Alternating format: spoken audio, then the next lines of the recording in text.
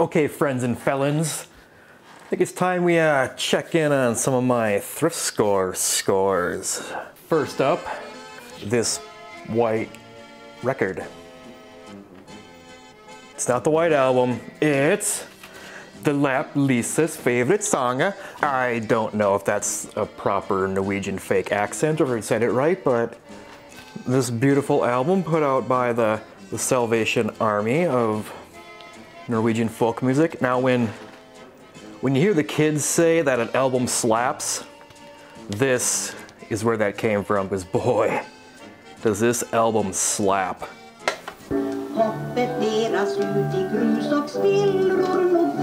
But enough about the most important music of a generation. Let's get to the main course. This thrift scored point and shoot camera, price tag $2.99. So inside this stickered Scenic Airlines case is the Canon Autoboy Zoom 105. It's an Autoboy, just a mere child, not an auto man, just an Autoboy. And for a boy, oh, she's a thick one. Like this is a very fat, hefty point and shoot camera. Like this is like a girth. But the fun fact about these are when they grow up, when they become auto men, they actually get rebranded into the Canon EOS Rebel, and that's where those cameras came from. The Auto Boy becomes an Auto Man SLR. It's kind of like back in the 80s when Jerry O'Connell was in Stand By Me and he was the big fat chunky kid, and you're like, ugh, what's he gonna grow into? And then the 90s come around, it's like Sliders, and he's just like one frickin' just cut hunk of a human, and you're like, oh, that's the same story of the Canon Autoboy Zoom. So of course the reason I'm here today with this camera is that it's yet another that I've scored with film loaded into it.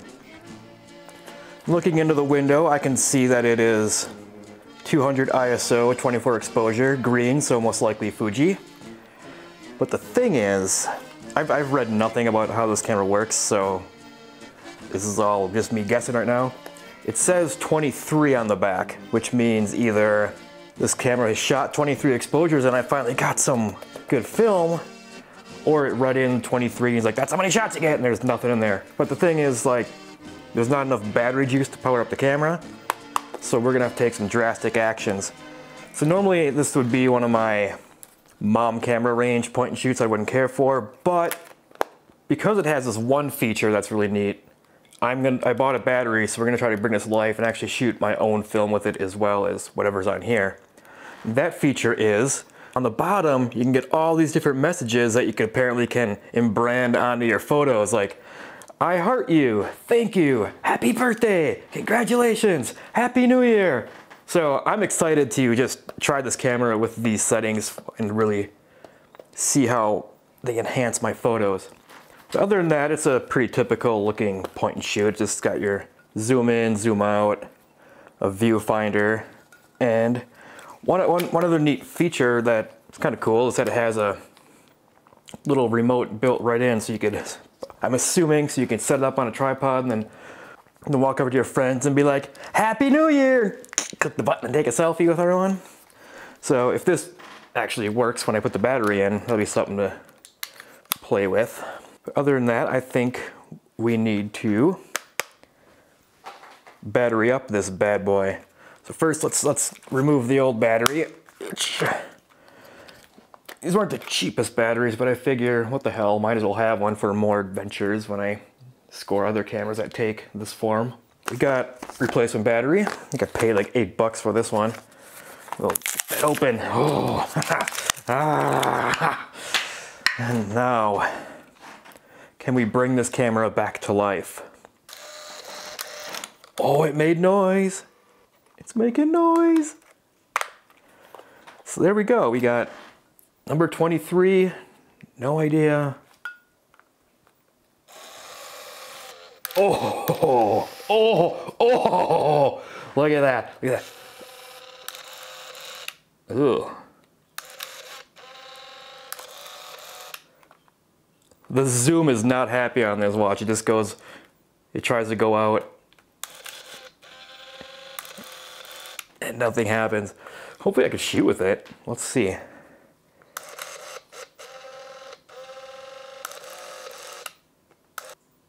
Oh, this camera is not happy.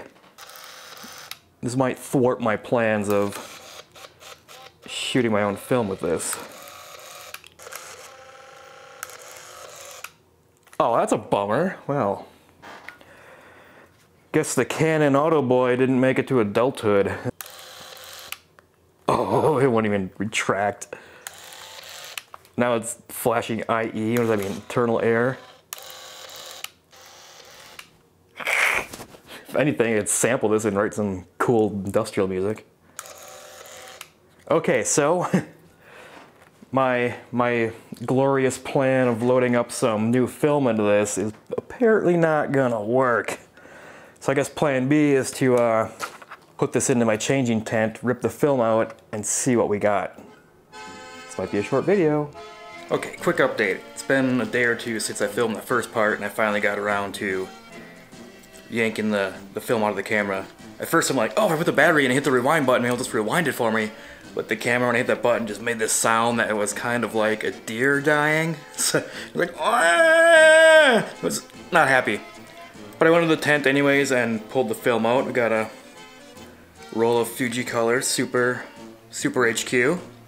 And the thing here is that the film was pretty much all the way wrapped around the other reel, so it was all out of the canister. So if this is one of those weird cameras that unloads all the film, and as you shoot, it rolls it back into the film, so if you pop open your camera, you don't lose your exposures, then I might be screwed. But if it's not, we might have my actual first success of a thrift store camera with film in it, and the film having photos on it. I'm gonna run this up to my local lab tomorrow, and we're gonna find out what it is.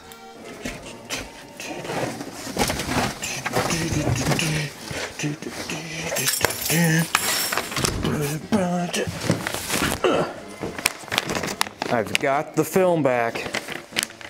It's time to discover if we've finally got some found photos. Let's dig in and see what happens.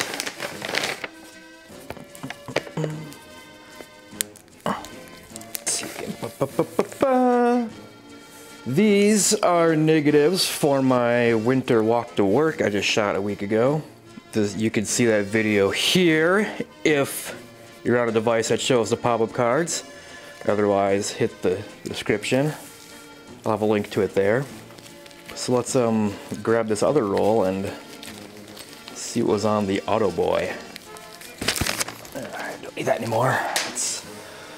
Oh, I see some very faint images on some old.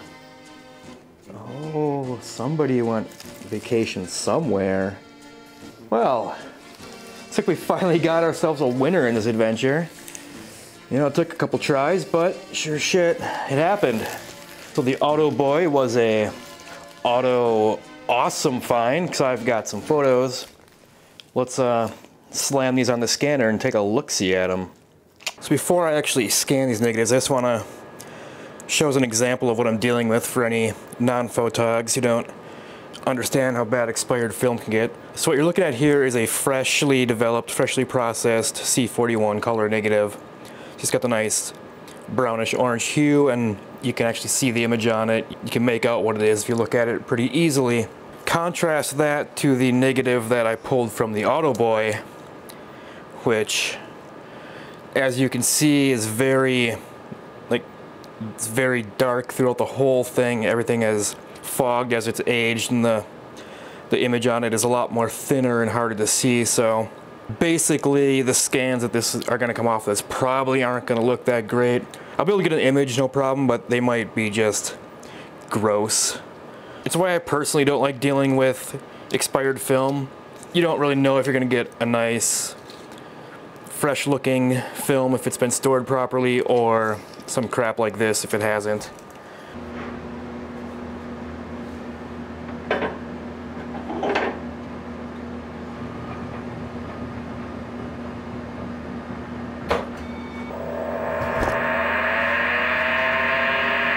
Alright, we got one of our deep purple scanned expired film negatives up on the screen. Let's by the power of Negative Lab Pro, discover what's on it.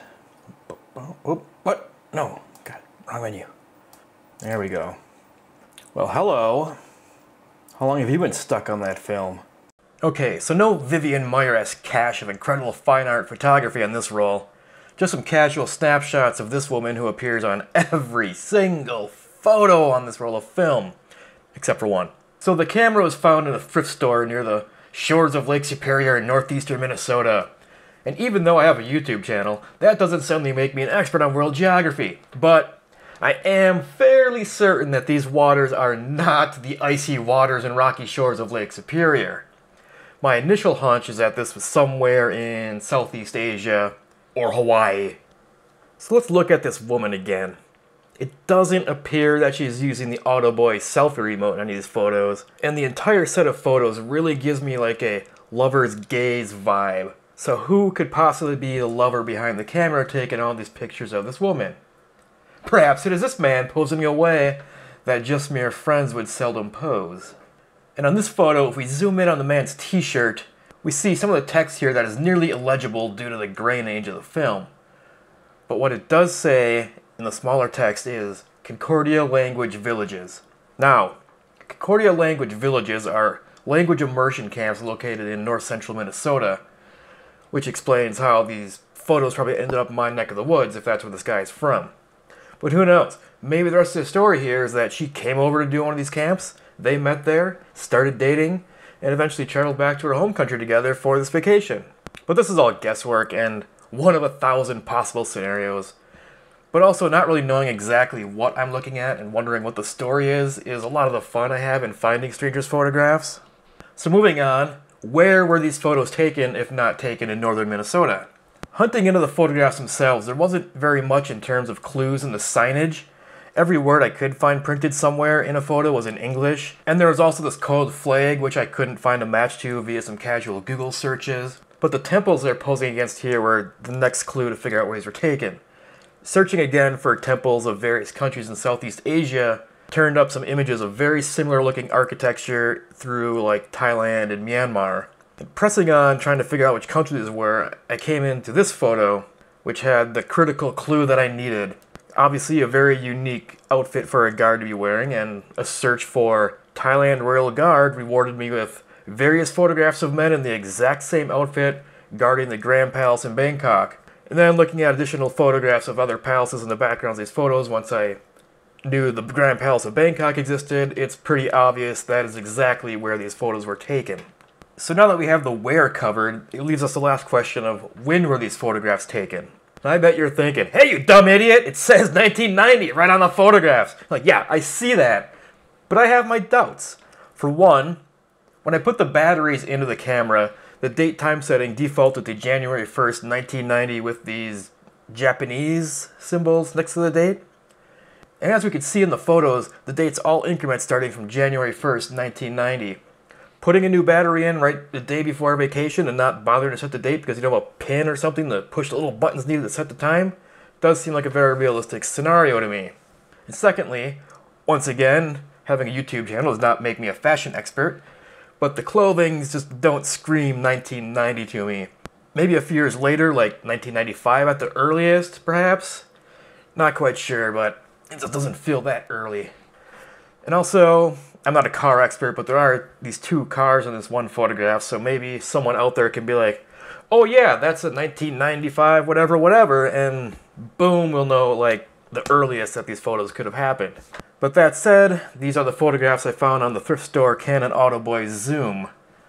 I'll be sharing these photos on my social media when I release a video, so maybe someone out there will recognize the people in it if they're local to me, and they'll see them and we can get the true story of what this vacation is all about.